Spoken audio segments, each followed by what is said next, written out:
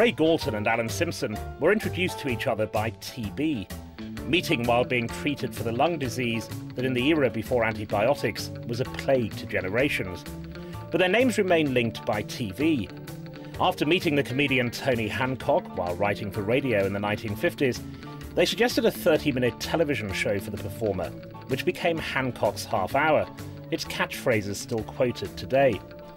The writing duo then created a remarkable on-screen double act in the rag-and-bone sitcom Steptoe and Son. Galton and Simpson have not written together for 30 years, but DVD and repeat channels have made their work some of the longest-lasting half-hours in entertainment history. Like Marks and Spencer, Gilbert and Sullivan, Morecambe and Wise, you get bracketed together always with that and between you. Has that ever annoyed either of you? Has it? Well, no, not to my knowledge. We started off as Simpson and Galton, and then I don't know, about 60 something, we suddenly became Galton and Simpson, which I think my mother objected. Yes, yeah, but they sometimes they left the O-N off the my names. Ray Galt and Alan Simpson. Yeah, Ray Galton and Alan. Yeah, so, right, yeah. And then we've been Ray Ganley. Alan Simple. Simpleton. Yeah. Yeah, we've got various. We did a show with Hancock where we always used to get his name wrong. You know, the local paper would be Tony Henkick or Tony Handbag. You know, so always just get his name wrong. And it's one of those strange things. It's a generalisation that's true that serious drama has tended to be written by one person, and comedy has pretty much always been written by two people, by duos. Why do you think that is? You need a sounding board, really, the way it's sounding. But when we all worked together in one building, Spike Milligan and Eric Sykes, Alan and myself, we found that Spike would come in quite often into our room and say, "Oh, listen to this. You must hear this. And, no. What do you think of this? What do you think of that?" And Eric would occasionally as well. But we never did that to them because, we would do it to each other. Well, I was going to say, the joke has two parts, hasn't it? It has the setup and the punchline, and presumably that's why two people writing together. Well, you do become a bit. What's the word I'm trying to think of? Where you finish each other's sentences. We used to get a lot of that, you know. Annoying. Yeah, annoying. That's it. Lawrence Marks and Maurice Gran, who wrote Birds of a Feather and many other comedies, they once told me that a writing partnership is like a marriage. You shout at each other all the time and you don't have sex. Do you recognise that description of a writing partnership? Well, I better not say it's the other way around with us, but... I tell you, you spend more time writing. Yeah, exactly. More time with Alan and I in each other's company. I spent more time than we ever did with our wives, probably. Not so nice in one way or other, but yeah, that's the way you really get to know a person. And the idea of finishing sentences and having the same thoughts occurs all the time between us. The thing about we were slow writers, basically, and that's why used to take so long. That's why we spent so much time in each other's company. Some writers knock it off, Writers who've had journalistic backgrounds write very quickly. It's like in being a journalist, they say, I want 500 words now about something, and they just do it. Well, we could never do that. We have to sit and think all day long, and sometimes we go 3 days without writing a word.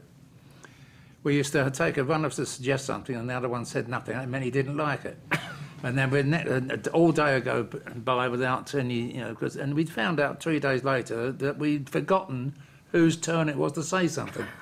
This is when you get to hate each other, slightly. But well, no, but that's an important point, because it is the question that double acts are always asked, whether they're writers or performers, is whether you have ever ended up hating each other. No, no. It's not worth the trouble. No. Yeah, it'd be impossible to work under those conditions. I mean, the way Gilbert and Sullivan are supposed to have worked, that would be impossible, wouldn't it? Where they didn't speak. Yeah, they didn't speak, and one of them wrote the words and stuck it under the door, and no, you couldn't. Well, I mean, I can't. You'd have half a sentence, and you have to stick it under the door for me to write the other half. No, it wouldn't work. It wouldn't work. I find Alan's tolerance of my moods and absences from from the writing table. Quite incredible. I would have gone absolutely bananas, ballistics. But I would go out and not return and things like that for hours sometimes. And where would you be? I'm not telling you. I didn't tell my wife, and so I'm not going to tell. I didn't tell Alan either. No. But yeah, and really the silences between us. Having said, we get on well, we do really, but the silences between us was resentment. I thought, well, all right, you've turned that idea down, come up with one yourself then, or something like that. He wouldn't know what the silence was about or anything else, and so the silence would go on for days sometimes. When you started working together, did you make each other laugh? Were you aware of that? I can't remember any great peals of laughter, no, can you?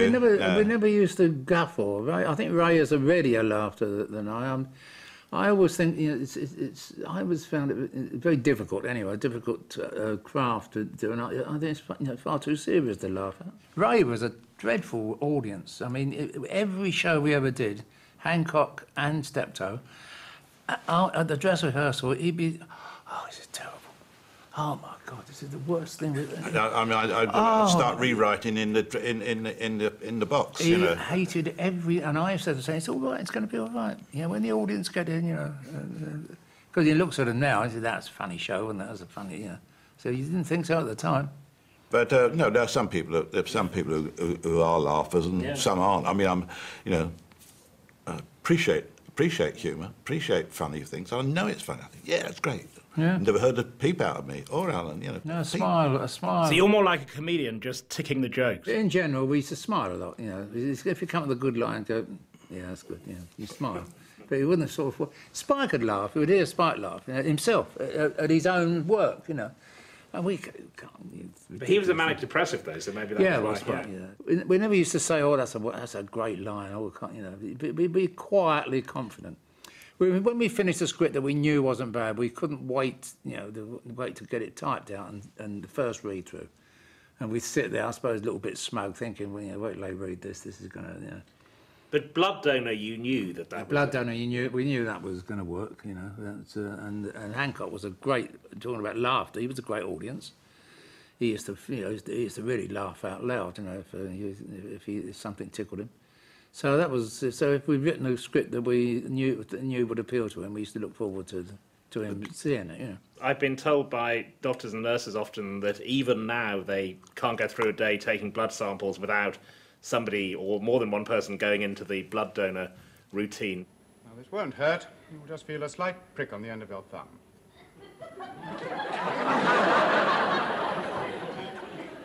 Well, I'll bid you good day then. Thank you very much.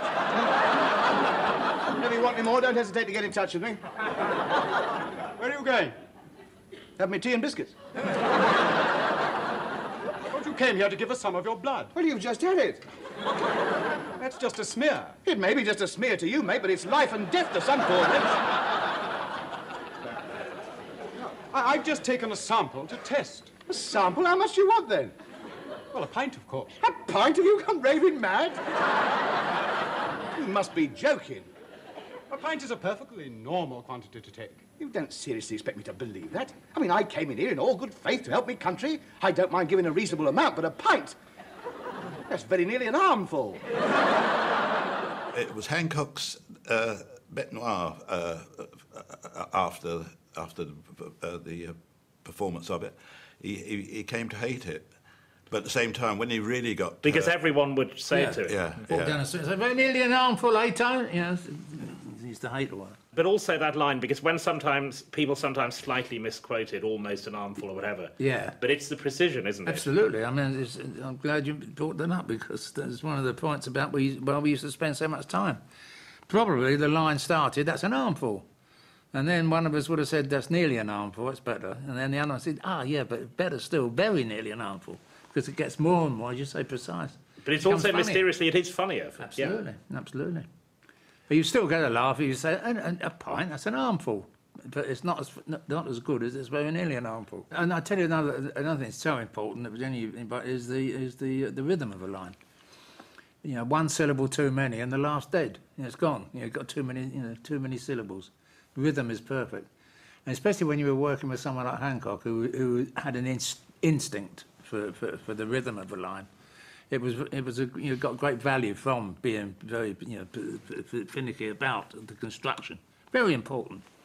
It's not enough to be funny. It's got to be constructed correctly. The greatest compliment that was ever paid to us when we started doing a show called Comedy Playhouse. We started working with actors. Up until then, we'd been working with comedians or comic characters, and we started working with straight actors. And we went to a rehearsal once, and one of these actors came up and said, "You know," he said, "it's very, very interesting working by your scripts because we don't have to rewrite anything." I said, "Rewrite? How dare they? At their peril, you know." But it suddenly made me realise some writers do the script and don't even go to rehearsals. And the actors feel free. And the actors felt free to change the construction, change the words, and put it. Well, it never happened to us. We wouldn't allow it. I mean, the most important part is that aspect of the writing is the most important part, as far as I'm concerned. But the thing about, I suppose, the Blood Donor, in many respects, from our point of view, was the perfect construction. We knew how it was going to finish before we started, which is a great help. And very unusual for us. Very unusual. We never used to know the end. We used to get to page 21, and there's one more page left to do the ending, and that'd be another 2 days to do the last page. Never knew how to finish. It infuriated me when I first saw Dad's Army, because when they couldn't think of anything to finish, they just used to suddenly have something blow up and then freeze the frame. And I said, "That's it. Why didn't we think of that?" Freeze frame. Freeze the frame and bring up the credits. But we used to spend hours trying to think of an ending. And you're from that generation that you grew up leading up to the war and then during the war. I was presumably that had quite an effect, did it?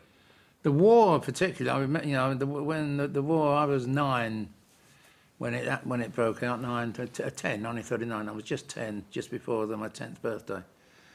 And the very first thing I heard, we were listening to Chamberlain saying that no such undertaking have been given. We are now at war with Nazi Germany. And the air raid siren went. And I was out of the house, round the corner into the recreation ground, sitting in an air raid shelter, shivering with fear, thinking any minute now I'm going to be blown to smithereens. And sat there. Nobody else came in this air raid shelter. And after about half an hour, the all clear went, and I sort of sheepishly went back home. And I said, "Where you been?" I said, "I've been on the air raid shelter." He said, "Well, what do you do that for?" I said, "Because the air raid siren went." So my first memory was, and I was in fear. I was for the next 4.5 years. And when I met Ray, he said, "Oh no," he said, "I loved it." He thought it was a great fun. You weren't frightened by the war? No, I hated the Blitz because it had to go down the air raid shelter. Hated all that. No, but the Battle of Britain was okay because we would stand outside and watch it all happen. And of course the buzz bombs, well, they were all right.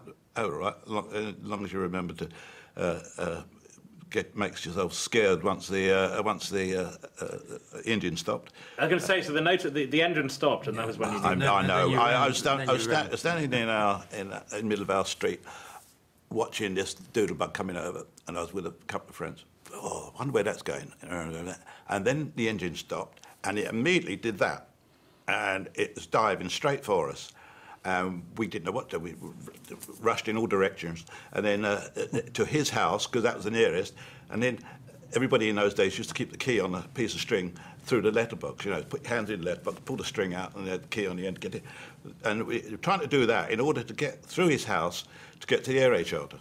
And there was so much squabbling going on with the key and the piece of string. We just threw ourselves on the floor and hoped for the best. And like all bombs and things like that, explosions, they always seem much nearer than they are. And I think the buzz bomb, when it came down, got caught in the electricity pylon, So I didn't really leave school because when we were coming up to leaving, it was bomb damaged. So I didn't go back, and that was it. Never saw me again. So But so you never officially left. You just they bombed the school. Yeah, nobody said anything. Nobody said anything. Nobody said anything. So yeah. But you both left at 16. No, I didn't. 14. 14. Yeah, Right. 14. I always remember going to see the headmaster with my mother, and he said, "Well, now, what does he want to do for?" And my mother said, "He wants to be, he wants to be a writer. He wants to be a journalist." That was it. No, he wants to be a journalist. I wanted to be a sports journalist because I could see the football matches for nothing. That was the idea, really. I could get in and get the best seat. And he said, she said he wants to be a journalist, and he laughed. And he said, "Oh no," he said, "isn't it amazing?" He said, "They all want to be something like that." He said, during the war, he said, they all wanted to be Spitfire pilots. He said, "If I were you," he said, "I'd get him a good job in the city, you know, and where we can." So that's exactly what happened. I got a job in the city of London, in the shipping insurance agents. I got a job at the Transport House in Smith Square.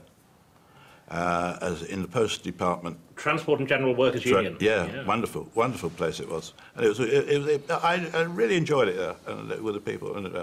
But I remember coming back one night, as we did, and do the same thing, rush up the stairs of Malden Underground, get on a bus, get on the queue to get on a bus and everything else. And one night I just stopped. A light came down and hit me. I know it's dramatic, but this is the way I remember it. And I just stood still on the steps, and I said, "I can't keep doing this. I got, there's something else in life other than this." And it was. I got TB and went into the sanatorium. Well, that's the point at which you meet. I think it's impossible for people who didn't live through that time to imagine now, but was TB something people actively feared in the way they would now AIDS or avian flu or whatever? Absolutely. I mean, it was the white man's burden, wasn't it? It was a death sentence. Yeah, the ring a bell time, Da-da. Like, I mean, I was taken ill. My mother, I was seeing a girl whose father ran quite a large sweet shop in Wallington. And my mother was working for him part-time, and he took her on one side. I'd gone into the sanatorium.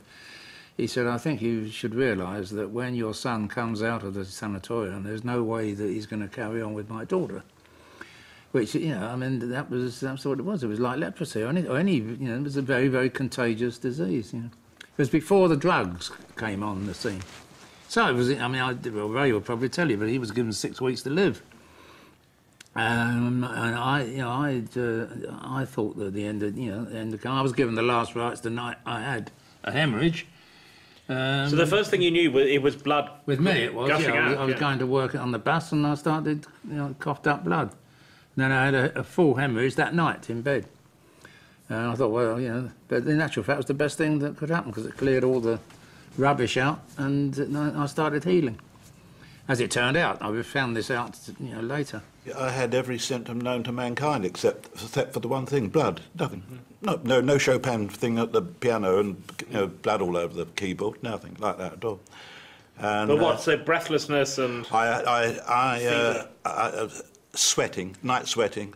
I was thin. I was only 9 stone 4, and I was 6'3".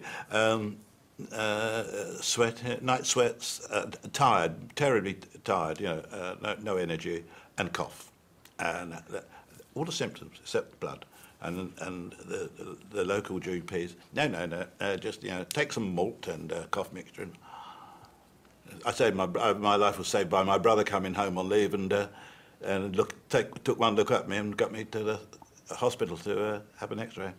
And so, as you say, this was before antibiotics, drugs, so the only treatment was to go to a sanitarium. Yes, The average stay was about 3 years, and that was if you were getting well. 2 years was considered to be a spit in the cough. That can't have been much wrong with him. He's only there for 2 years. And the treatment was what? It was bed rest. Bed rest. Bed yeah. rest. I was the first thing I did have the artificial pneumothorax as well, which was the air. So just explain it. So that was where they would collapse your lung deliberately. Yes, yeah. To try to force out the TB. But I was on bed rest for a year. I never got out of bed for a year. And I remember the first time out, there were about 5 nurses standing around me and holding me up. And the pain that was shooting up my legs from putting weight on them for the first time, that was terrible. But after a fairly short space of time, I was transferred to, I was in a 2-bedded room with and I was transferred to a 4-bedded room, of which Ray was already ensconced. And another fellow who became a close friend. So there were 4 of us, and that's where we really met. What was the first thing you said to each other? Do you remember? Oh, no. He probably said, "Are you going to eat that?" Yeah. The thing that I've seen photographs of these sanatoriums, the thing that amazed me is everyone's smoking. But was that really what happened? Oh, we had smoking hours. I mean, you know... No smoking hours, so you could smoke the rest of the day. Yeah, it was 2 and 4, you had to stop. But all the doctors smoked. Nobody knew that. A lot of people thought it was good for you, because it made you cough and it opened up the lungs. A bit like taking an inhaler. Well, all the adverts were saying how good they were for you. How good it was for you. And it seems amazing talking to you two now in your late 70s about being that close to death 60 years ago. Yeah. Almost. Has it marked you psychologically? Do you feel you escaped? I guess so. Yeah. I mean. The thing is, I can't speak for Ray here, but in my case, I started getting better immediately. After having the hemorrhage, that apparently was the best thing that could have happened to me. From then on, each month went past, and he said, "Oh, coming along, yeah, better, yes, good." And I also had gotten down to just over 9 stone. After 13 months, I was weighed, and I was 10 stone 4, having put on weight. Within 1 year, I was 15 stone something. I've still got stretch marks all over my body, up the inside of my legs, from when from the putting on this weight so suddenly, 5 stone in a year. And I never looked back from that point of view. It's funny, after that, when I used to get medical examination and the strips off, you could hear the doctor and the nurse going, what's all that on your back? They thought I'd been flagellated. What went on in that sanatorium? What did that Ray Galton do to you? But it was, still got those marks. From. Alan was convinced that the only way out, because he was absolutely terrified of surgery and still is, for anything, that he heard it, "Eat your way out," and that's exactly what he did. And his poor mother used to bring down food to supplement all the food, and anything that we hated in the room, and say, "Oh, I don't want this." Alan said, "I'll have it, and it had all the plates, hospital meds, everything. Oh, good, yeah, lovely. That was it. And the thing that famously changed your life was that you listened to the radio there. Yeah, they had the radio room, and it broadcast for an hour a day, all around the sanatorium. Things like competitions, quizzes, record requests. A load of records have been bought by the friends of the sanatorium, and the girls in the female block and the boys would send messages to each other. They used to meet once a week at the film show and that, and so they were little courting went on. And here's a message for Jean and it's from Arthur. Looking forward to seeing you, and it's Frank Sinatra. This. So it was the little mini Force's favourites type thing. And Ray and I we came onto the radio committee. 18-year-old, young kids, represent the young people. And we said one day, it's interesting what we're doing. We were doing a seat in the circle. We were doing commentating on tennis matches between the doctors and the nurses, pretending we were the BBC. And Ray and I said, the one thing we don't do is drama or comedy shows. And the bloke who was the head of the thing, he said, all right, then you do it. And we said, all right, then we will. So we came up with an idea that we would do 6 quarter-of-an-hour comedy shows called Have You Ever Wondered? And the idea was that they said, have you ever wondered what would happen if doctors became patients and patients became doctors? And then we'd write a 15-minute sketch. And we dried up after 4. We wrote 4 and couldn't think of any more. So the series was shortened to 4. We got our first fan letter in the Milford Bulletin. Which I still have, by the way. So that was the sanatorium newsletter. Sanatorium newsletter. We stayed on the radio committee, and and it gradually became. I think in the end we finished up with about 2 hours broadcasting. Little mini BBC, kept us occupied. It's better than embroidering tablecloths, which is what I'd been doing up to then. He'd been making handbags because he could sell them. He could get money with the handbags. I think we were raided by Customs and Excise. You've been making jewellery down here and things like that, and we've been selling it for 2 shillings and things. I think we owe us money. Mad, absolute mad. And the way you wrote those first 4, was that pretty much how it would be later on? Handwritten, we got the scripts. And we performed them. And we performed them ourselves. We'd started there. Terrible. Handwritten, and we had a sound effects man, and we had a sound engineer. I think there's a photograph that exists taken in the actual radio room, which was a blanket cupboard.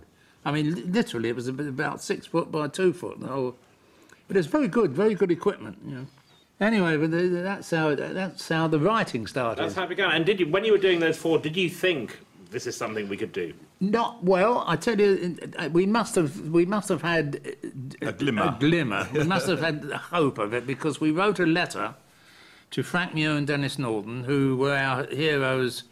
Writing, Take It From Here, they were the biggest names in the in the writing world, and the best. They were wonderful. We wrote this letter, to them saying how much we loved the show, and when we come out of the sanatorium, could we get a job in their office? Could we become their tea boys? We wouldn't be a nuisance, and perhaps we could get some idea of learning. And they wrote back a charming letter, which basically was giving us the elbow, but in the most charming way. I said thanked us for they would hope that we would do extremely well. And the best advice we can give you is to send anything you've written to Gail Pedrick, the script editor of the BBC, who we know is avid for new writers. We had to look that word up for a start. Yeah. Who we know is avid for new writers. Yours, Frank Muir and Dennis Norton.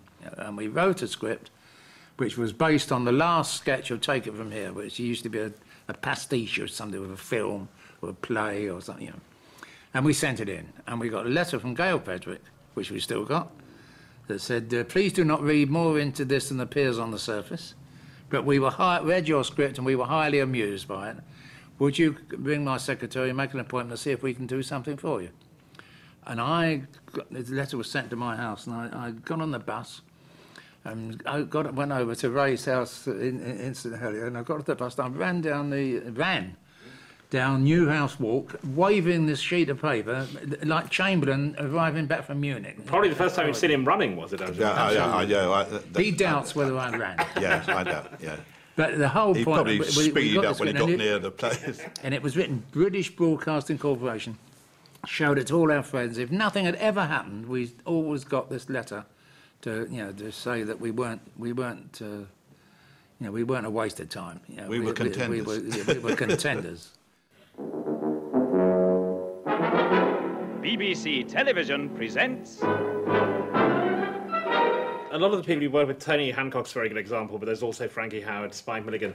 They encourage this thing that a lot of people want to believe, that comedians are deeply, deeply unhappy underneath, because Hancock gives that impression. I mean, is that inevitable?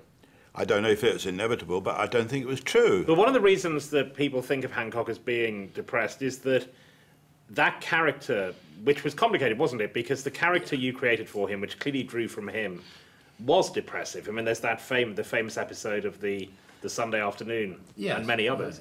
Everyone in England was depressed on the Sunday afternoon. His character was gloomy, and he did it so well, you see. All the years that we worked with Tony, 9 years, we didn't have any problems at all with depression. Although he was tricky, wasn't he? He was a very nervous man. He was very nervous. The only thing he could do, he was brilliant at what he did, but he had terrible stage fright.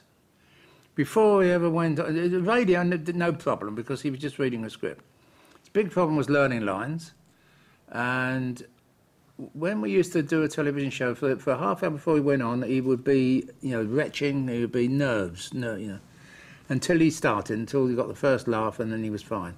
But as soon as the show was finished, it was a drink, and The longest he became more and more to rely on the booze. That was the problem. The longest walk in the world for Tony was walking out from the wings to the microphone, because that was him.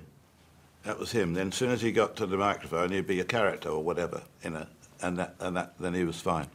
But also, famously, you can see in some of those later episodes, because the eye lines aren't quite right, he was relying on an autocue, wasn't he? He was relying, well, only for the last two shows that we ever did with him was the Blood Donor. And that's where it started. And it was on the Blood Donor that he first read the script. That was because of a motor car accident. He was involved in a car accident during the previous week, and he lost 2 days of rehearsal. He had a slight concussion. And Duncan Wood, who was the director, said, well, we've got three choices. Either we postpone the show or we put up the auto cues for him to read. So it was decided that he should have the auto cues. And that was it. He never, as far as I know, he never learnt another word. He did everything. His rationalisation was all the Americans did it. Bob Hope never learnt a line, Jack Benny never learnt a line, they all used to read. So if they could do it, he could do it. The point is that the Hancock character is universal, really, isn't it? I mean, you've got miserable sods everywhere in the world, and not just this country, You want to get rid of him, mate. He's a right drag on you. I shall be forced to fill you in a minute, madam. That's it. Go on, hit her, lady. Go on, hit her. All right, show me a lady and I will hit her. That way no, mate, that way no. Nobody replied to that. Never mind about him. Will I see you tomorrow night, then? Well, only if you're by yourself. Get him and we'll all go out together. OK. Ta-da. Tomorrow night, then, outside the factory. He'll carry your welding equipment home for you. Why do you have to store a row? I had it all sewn up there, money in the bank. Sidney, I'm not going to stand here being insulted by rubbish like that. I have my pride, you know. That's just about all you have got. Same thing happens every Saturday night. You're always having to spoil it for me. We find a couple of charmers, I go like a bomb and you get up their nose. What do you say to them? My courting habits are no concern of yours. They are when it ruins my night out.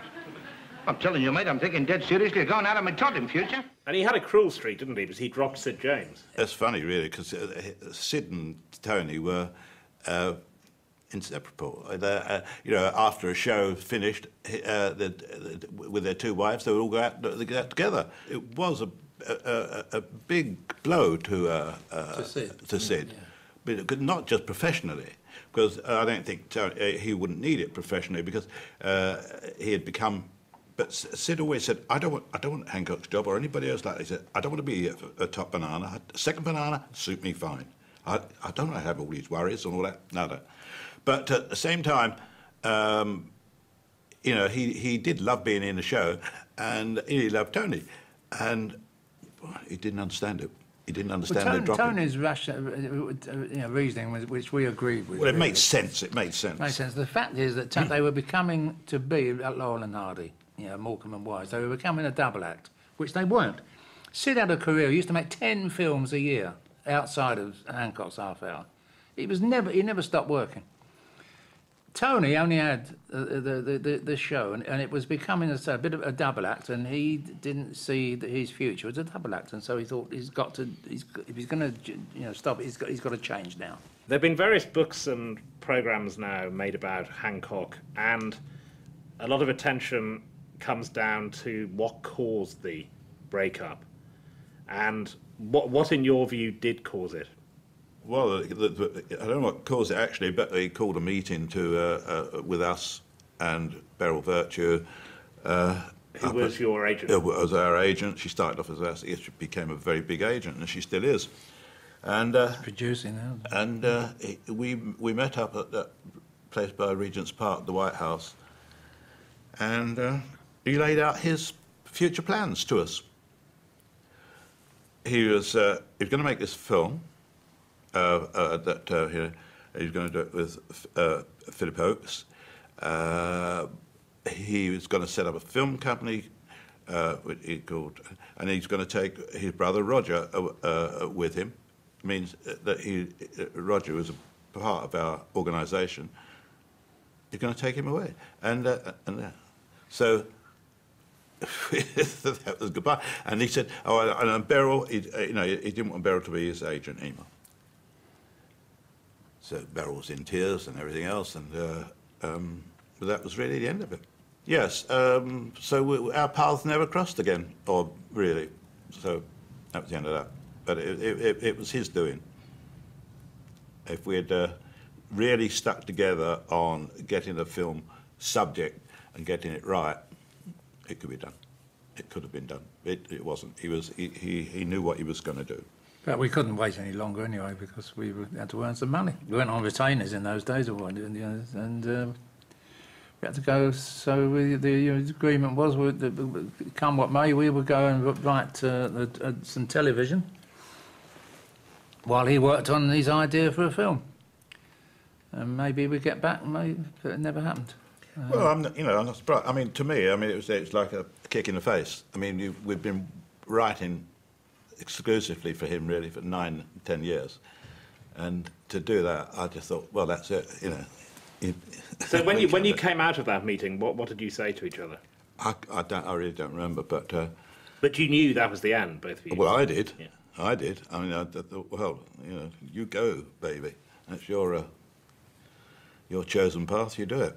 The irony was that the second series of Steptoe, the first night of the second series of Steptoe, coincided with the first night of Tony's new series on ITV. One went out from 8 to 8:30, and the other went out from 8:30 to 9. And in the papers, it was all it's a fencing, And as it happened, I mean, Steptoe was a big, killed it. Were you shocked when he died?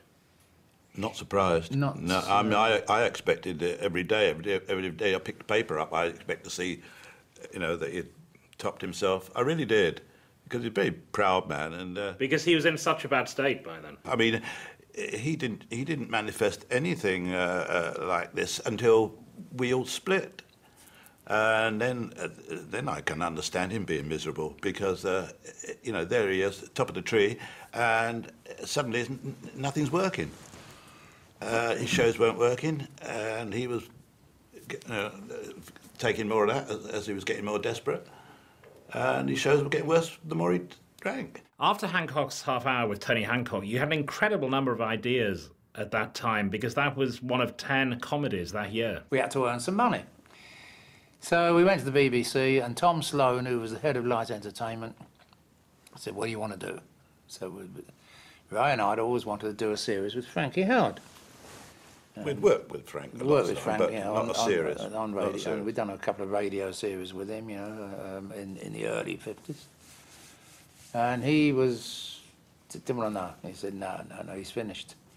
This was 1962. He said, he's finished. No, his last series didn't get any figures. He said, what I want you to do, he said, I've got this subject. This is the most remarkable thing ever. He said, I've got a title, Comedy Playhouse. He said, it's my title. He said, but I want you to do 10 weeks, right, 10 weeks. You can do what you like, I don't care. You can do a sketch show, you can do storylines, you can be in it, you can direct it, you can just give me 10 half hours called Comedy Playhouse. Do we like? Remarkable from a guy that we thought was, very, very correct and army and not really sure, but to come out with a stroke like this was unbelievable. We had to say yes. We had to say yes, and well, the idea also appealed to us that we could see using actors now. We started using actors with Hancock, more straight actors, people like Colin Galton and and. John Le Mesurier really was a straight actor, and he became part of the setup. But the idea of using straight actors to play would appeal to us very much. Apart from the fact they wouldn't be counting their lines like the average comic does. Anyway, we got to number 4. Couldn't think of a subject for number 4. We had this little. Going back to my childhood. We had this thing that we used to do. If we couldn't think of anything, we'd come up with outlandish suggestions, 2 rat catchers in Buckingham Palace, just to make ourselves, And Ray won, and he said 2 rag and bone men, and I thought he was, you know, coming up with one of his jokes, you know, and didn't. One of the silences, I didn't say anything. So for 3 days you didn't say anything? 3 hours I didn't say anything, and then I suddenly thought to myself, well, that's quite, you know, so, you know, it's a very bizarre background. And so I said, what about those 2 rag and bone men? And he said, what? You know, he was serious, you know. I found out years later it wasn't a joke, he'd meant it, you know. And so but we still had no idea of who they were, what the story was going to be, but we were getting to a deadline. We had to start writing. So. They were father and son at that stage. Wow, Well, no, we hadn't. They Hadn't at that time. We didn't know what they could have been friends. We got halfway through, and it wasn't going anywhere. It was quite, you know, enjoyable writing, and you know.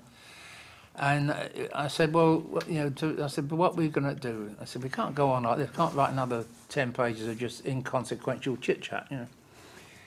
So we went back over it, and it was obvious that one was older than the other one. Came out of the, and the other, you know, he was a bit of an invalid because he stayed at home all day while the other one went out.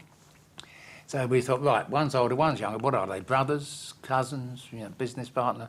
And then the idea came up, father and son, and that was the catalyst. The son was 37 years old and was still at home with his father, and we suddenly saw this was a relationship, you know.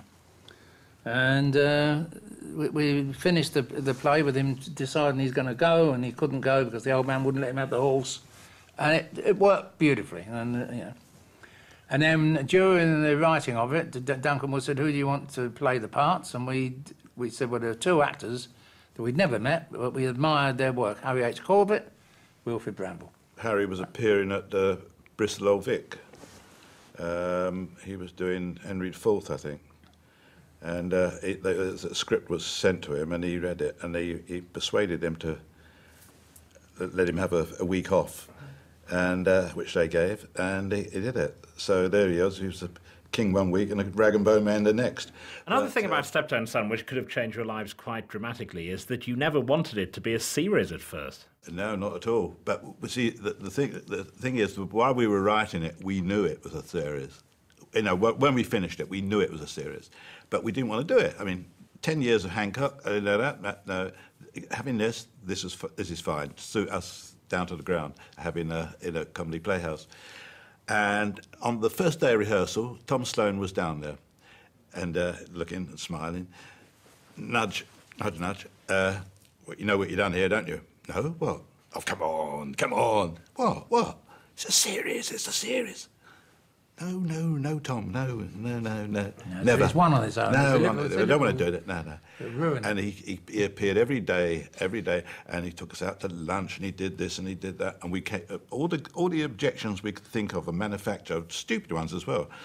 And in the end, about 6 months had gone by, and in the end we said, look, if Harry Corbett and Wilfrid Bramble want to do it, we'll do it. Thinking, 2 actor laddies, and they wouldn't want to do this for a living, and we couldn't have been more wrong if we tried. It was put to them, and they jumped at it.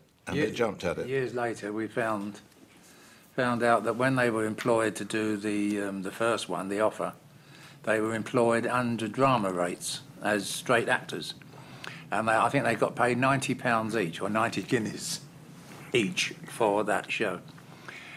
When it comes to do a series, it becomes a light entertainment show, and the money in light entertainment is much more for actors than it is for drama. And so they were offered about, you know, probably £700 or something. Considerably like that. more money, and of course they leapt at it and never had offered so much money in their lives.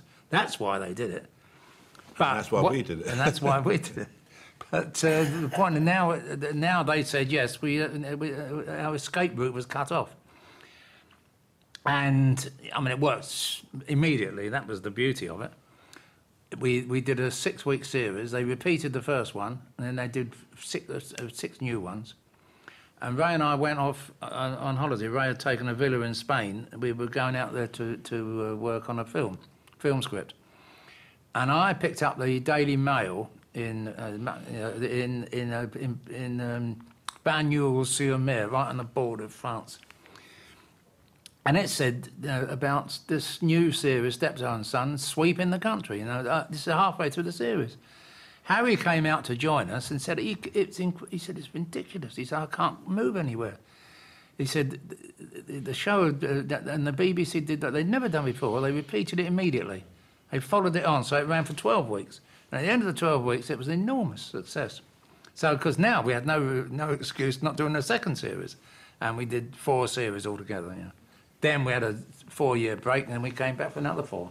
So we did 8 series altogether. And it was such a hit that I think, isn't it true, that Harold Wilson wanted transmission time change because he thought it would stop people voting? Yeah, it was in the '64 election, that was. He said that, you know, the Labour Party's traditional support is in the evening and this show is going at 8:30, well, they won't come out. Was that before or after we invited us to dinner? That was, I can't, yeah, well, it was...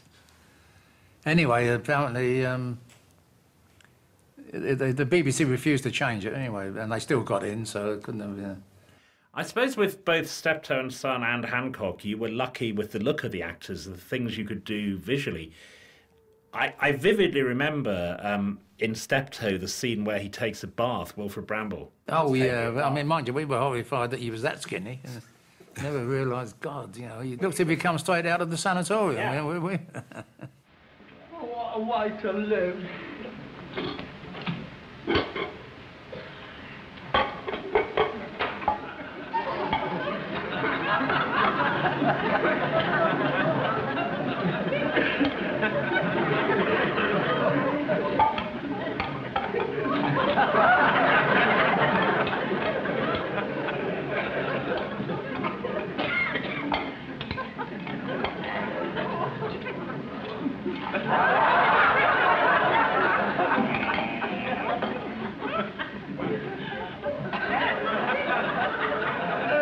You dirty old man! What are you doing? Having me Lawson, they're having me dinner. What are you doing with them onions? Oh, they fell in the water. Well, you don't put them back in the jar Hey, then. you don't think I'm going to leave them in the water, do you? I'm washing a bar full of pickled onions, can I? The other interesting thing, well, people have commented on, I suppose there must be some truth, but it's because Ray and I wrote both scripts, and it's ourselves, really. The Steptoe and Son, you know, were in a way an extension of of Hancock and Sid James, albeit you could get into a deeper country with the Steptoe than you could with Hancock. But there was an extension.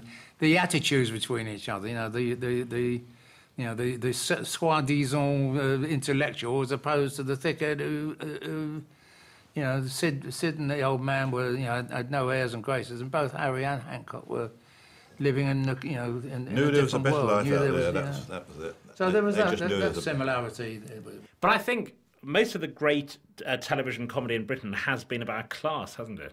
And failure. I mean, yeah. Right. But it's right there, right up to The Office, isn't it? Class and failure. But you can't be funny about success, I don't think. Yeah. The big difference between American sitcoms and ours is they're all good-looking, very rich, very wealthy, you know, and successful. In ours, they're all layabouts or dodgy dealers, or you know, duckers and divers. Hopeless dreamers. Del Boy, Basil Fawlty, all of them. Absolutely, and the Minder, you know, they're all you know, a little bit seedy, a little bit this, a little bit that, you know, that, you know. But, you know, I was saying to somebody the other day, well, say every day, really, bad holidays you will remember for the rest of your life. And in recounting them, you would tell people, and you start laughing. But you can't engross anybody in, I had a wonderful holiday last year, did you? You're going to be dead in about a minute, wouldn't they? But disaster is funny, and failure is funny. But also, you see, I mean, Ray and I, to a certain extent, have always written about ourselves in a way. I mean, what we're writing is, I'm not suggesting that, you know, that we're putting ourselves into the character. So all these miserable old sods. Yeah, Yeah. it's us. Yeah, absolutely. Two right old You've miseries. discovered it now. There's a lot of laughs in misery. Just a couple of old miserable old gits. You wrote on into the mid-70s, but then you decided to retire. Yeah, yeah. What was it, a midlife crisis? Yeah, well, you know, it was a bit older than... Yeah, no, I suppose, yeah, midlife. It was a midlife. You know, I had other problems with... I didn't mean to retire. I meant to take a year off or so, you know, just and then sort of come back and say, you know, but that's fatal. It's a bit like athletes, you know. Once you stop, you can't take a year off and then come back. You've got to keep going. Because I found I couldn't concentrate. And the one thing you should be able to do when you're writing is concentrate. You've got to cast everything out of your mind. And I couldn't, you know, for 10 minutes, and I couldn't, you know, so. Do you regret stopping? I regret having written. I used to enjoy having written, but I don't. The act of writing never really. Too hard. It really is hard. But having written, I used to love it. Couldn't wait to go to rehearsal. Couldn't wait to sit in the rehearsals. But the idea of actually writing it, you know, I found that. But see, in some respects, I regret it. Yeah. But. Ray, did you feel shocked or betrayed when he decided to retire? I could see it coming. I could see it coming, but it's not something I hoped for or wanted. And I think in Sweden one night we were there. Good place to be miserable, isn't it? We stayed up all night drinking and in a hotel room, and I was trying to persuade him not to turn it in, and didn't work. But it was wrong. But I thought, well, you know, he's got to do what he's got to do, and the man's got to do what he's got to do. So when you say that you could see it coming, you knew? I knew he wasn't very happy, a happy bunny at all. I had private problems in private life. But so... Problems with my marriage at the time was, you know, so... But I don't think it was just that. I don't think it was just that, because, you know, you could get over those sort of things, and you do, and you did. Well, yeah, but... Yeah, but anyway, I didn't want it to happen, and I tried to persuade him, whatever was wrong, not to worry about it. We'd carry on, and it'll all come right in the end. But no, that was it. That was it. And in the 30 years since, you must at times have said, let's get back together. Well, we do. No, we haven't. We've never discussed it, but we do get back together occasionally. I see Ray every week, you know, sometimes more than once a week. He lives a couple of minutes with me. Most people get irritated by getting older and so on, but I was thinking, looking back to the sanatorium, it's amazing that you're here. I know. I resent every day that passes. I really do. I see nothing good about aging. I see nothing good about old age at all. It's just a waste of time, and it's quite worrying, really. But there you are. Everybody has to put up with it, unless you're lucky enough to die earlier. But well, some people say that, you know, have a good-looking corpse. No, it's nothing to hang. But we do hang on to it, and you try and enjoy it at the same time. Better than the alternative. Yeah. And one of the things that famously happens to people as they get older, particularly comedians, comic writers, is they say, "Oh, that new young lot, they're not funny when I watch them on the television." Yeah. Do you suffer from that? I read Philip Roth instead. No, I think there were good. I don't believe in golden ages of, you know, it's not as good as it used to be. I mean, they were good and bad in every era. You know, a lot of rotten rubbish was being pumped out when, you know, 30, 40 years ago, but nobody remembers it. And I think there's some wonderful young comedians out there. I think Peter Kay is brilliant. I like everything he does. Yeah. And he's a young man. God, he, you know, not as young as we were when we started, but he's only 30. I mean, it's 32 or whatever. What about The Office? Yeah, I like that. Yeah, but I'm glad they stopped on series 2. I mean, there was definitely definitely the end of it. Yeah, it's one of those. It was brilliant, you know, for the first, well, for the second series as well. Brilliantly done. And finally, if we played Desert Island discs or DVDs, if there was one you could take with you, it would be The Blood Donor, wouldn't it? That. Or I don't know. Maybe I would prefer a compilation. I would like bits of The Blood Donor. I would love I'd like the scene, the plea to the jury, and you know, does Magna Carta mean nothing to you? Did she die in vain? That speech, and some bits of Steptoe. If I could have a half-hour compilation, rather than the one complete show. Yeah, I think so. But you know, I'm surprised at the lack of egotism in people who go on that show.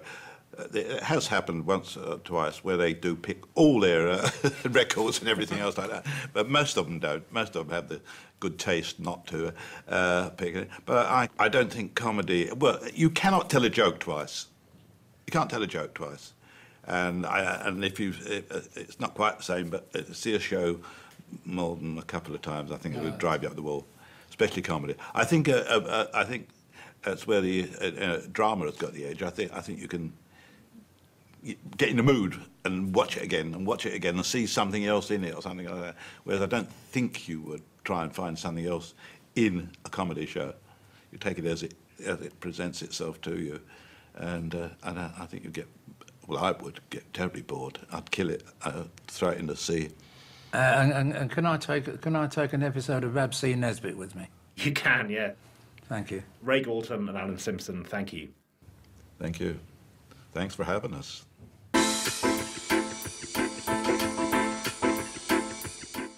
Next week, Mark Lawson meets George Cole. Next tonight, stay tuned for a look behind the scenes of Ray and Alan's creation. The Curse of Steptoe is next. More info in just a second.